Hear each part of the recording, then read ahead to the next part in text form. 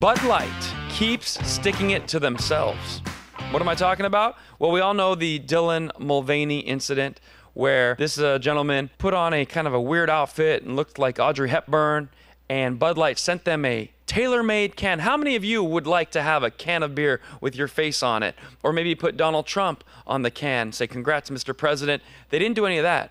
They sent a can in a marketing effort to Dylan Mulvaney, who was celebrating his 365th day being a woman. It feels great. And acted like kind of like a girly man kind of a thing. So that got people up in arms. They took the can, they threw it, they smashed it, and they could have learned a valuable lesson that maybe this is not the right advertisement for this product. You see, everything's got a product. It'd be like if Tampax wanted to put Donald Trump on the cover of the boxes and says, "Let him grab you by the hoo-ha."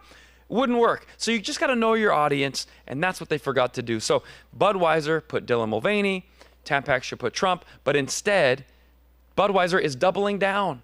They're now going full LGBTQ.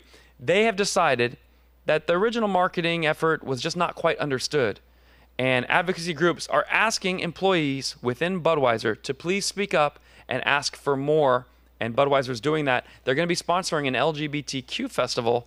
So this is going to be the gay beer of choice in the years to come. And Budweiser has done it yet again. Advocacy and animal rights groups have asked Budweiser to stop cropping the tails of the famous Clydesdale horses. I'm going to read this to you. Budweiser has agreed for the animal rights groups. They said, "We will stop cutting the tails off the Clydesdale horses used in our commercials." Now, why is that interesting? Because the reason you chop off the tail is because these are working horses.